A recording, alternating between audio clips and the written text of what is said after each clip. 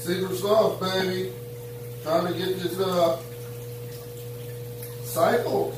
Gotta cycle my tank. What? You done lost your mind.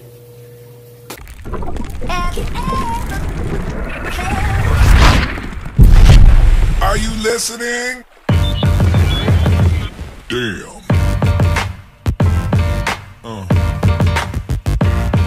Yeah. Alright guys, well, I'm going to have multiple ways cycling a marine aquarium.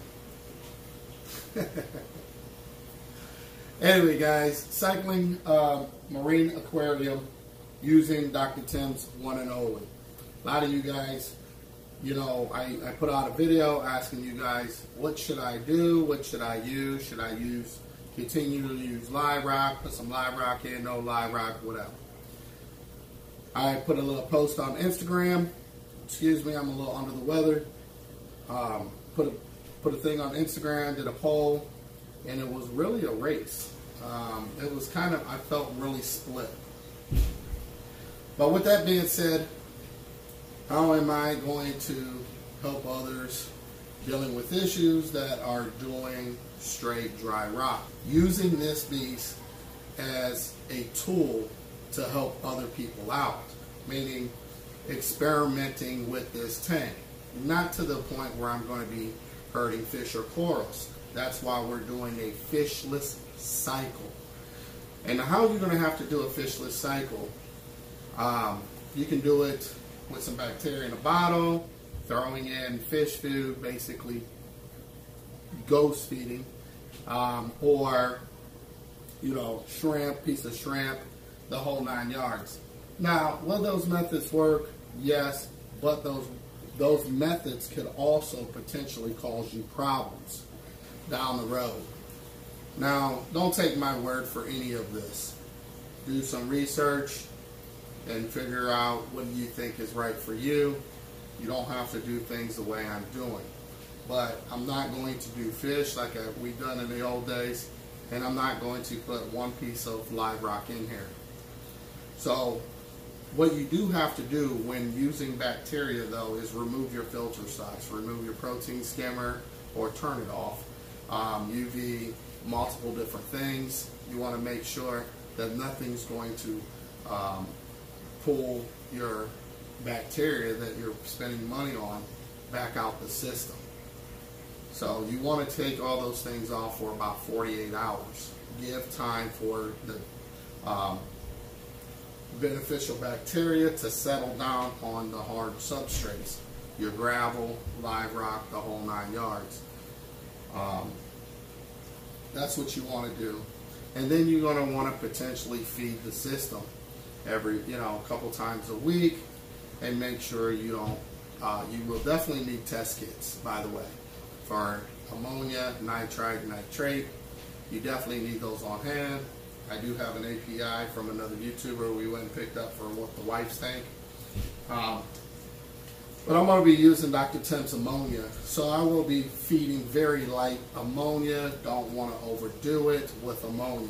It will cause you some problems. Dr. Tim's, you can put as much bacteria in that you want. This system requires about 4 bottles. I ended up with 3.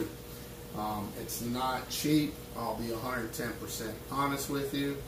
It's not cheap at all.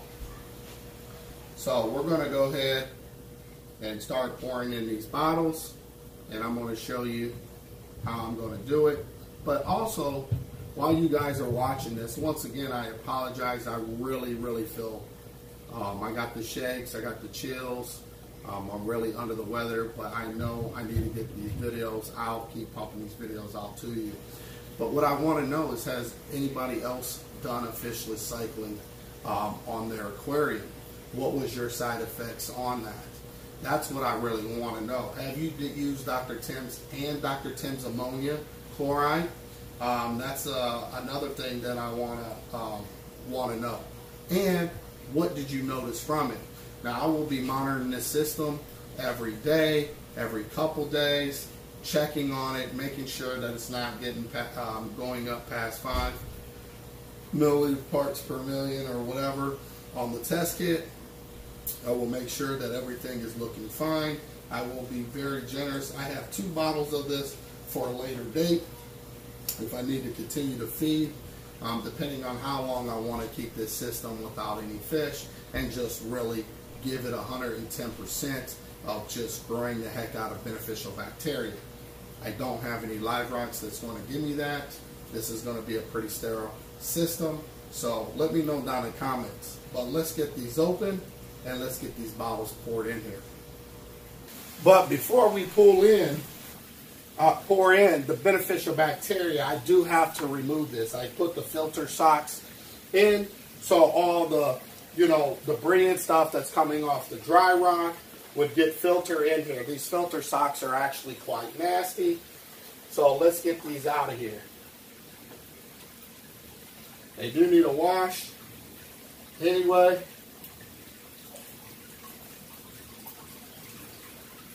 So we'll get these out, give them a good bath, straight water, a little bit of bleach should work just fine. Not too much though, I don't trust it.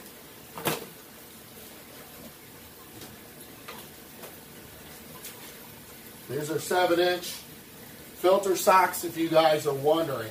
We need to get these out though. The protein skimmer up there is totally offline as well.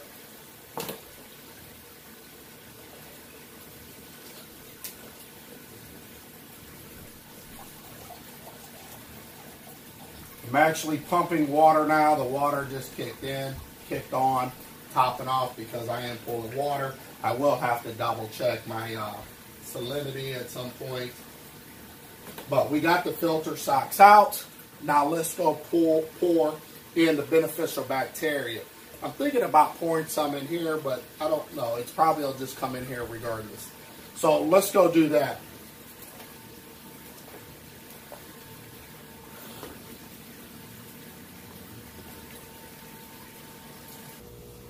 Okay, everyone, now that we done got the filter socks off, protein skimmers offline, now it's time to birth this system. And what I mean by today is going to be its birthday.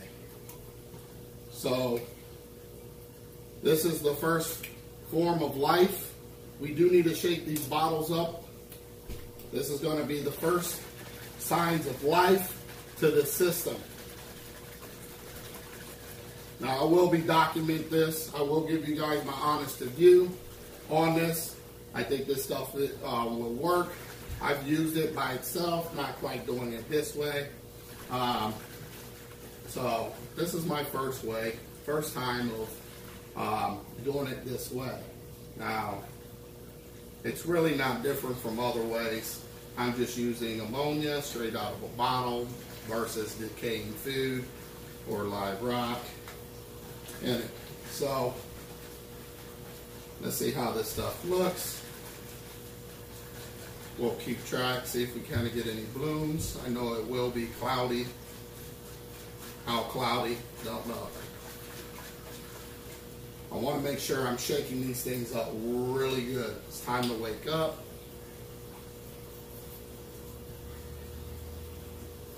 Also, guys, real quick to let you know, there are expiration dates. This is best by November 2019.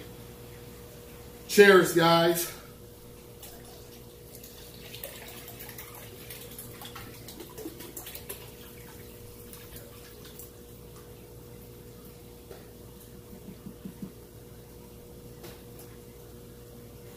Put a little bit of water in there, get it all.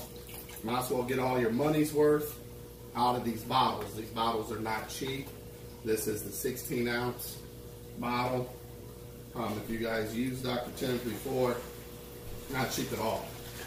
So, there we go, guys. I'm really excited to be throwing bacteria in. It's just time to feed the system as well. So real quick, basically, just give you guys some heads up. I'm sure you can read it on your own. Just shake before use. Best to use entire container at one time. Minimum dose 10 milliliters, 1 cap per 10 gallons, cannot be overdosed. Just so you guys, I'm sure you guys probably would have asked that. Also, make sure you turn off UV, ozone skimmer, remove filter socks for 48 hours, keep refrigerated for longer lasting shelf life. So, using when setting up new aquariums after water change and disease treatment to quickly establish natural biologic filtration. So, it's very short and sweet. Directions. So, I'm sure this will be just fine. This is exciting, guys. This is really exciting. Even though I feel like crap, I think this is great for you guys that are new to the channel watching. This is here to let you guys know what's going to work, what's not going to work, or how it's going to work. If it does work, what's the pros and cons.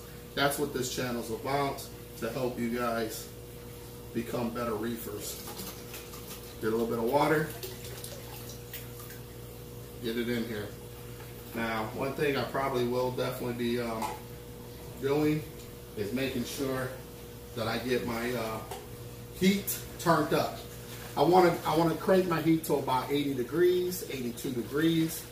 Bacteria is going to thrive. Things are going to happen a lot faster the warmer the water is. Now, that's just logical sense to me. Period. You go to the hospital, they keep it pretty cold. You go in the surgery room, they keep it pretty cold. Why? For germs, for bacteria. Bacteria doesn't do well in cold. So, there we go. Cheers, guys. Last bottle. Oh my, look at that. Woo! We are officially full of beneficial bacteria.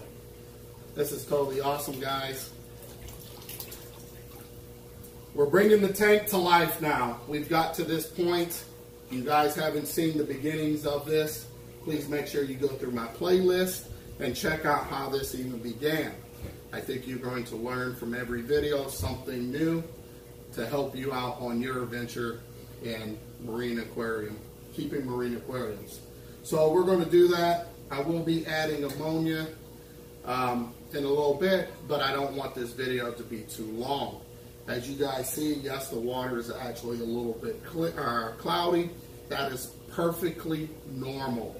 You're adding bacteria. We're going to give it time to settle out. You can keep your wave pumps and all that on. It's going to settle to the bottom. Sand bed and stuff like that. That's another reason why I chose sand, because it's just more surface area for beneficial bacteria to grow and colonize. It has to have hard surfaces to do that.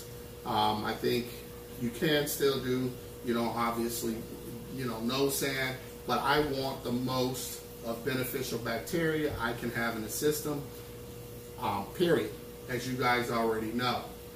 And plus, it doesn't look natural to me. So with that, guys, being said, hopefully you guys like. Also, if you guys have ever used Dr. Tim's One and Only and doing a fishless cycle using ammonia chloride, let me know down in the comment section. Let me know what your experience was. How long did you actually kept cycling your tank, or allowed your tank to cycle? And then how long before you started adding fish? Did you continue to just go and just constantly just feed the tank here and there a couple times a week ammonia, just to let the bacteria continue to do its thing? Because that is one thing, if you made it this far in the video, that is one thing that I'm truly thinking about doing.